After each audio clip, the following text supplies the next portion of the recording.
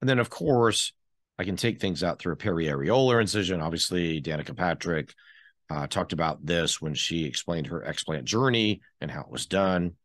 The then ramifications of doing these different types of procedures, we'll take them one by one. So if you just do a periareolar, I'm typically going to do a periareolar lift with it so that I can diminish the stretched out areola if that's the case, because typically you want to downsize it to match a smaller breast. So that can be done at the same time. So that leaves you just with one scar pattern around the outside of the areola. And then we discussed the vertical, which is going to leave you with a lollipop type scar, but allows you to take out excess skin and tissue, not breast tissue, but, you know, little excess fatty tissue and mostly skin, so that you want to preserve breast tissue in that instance.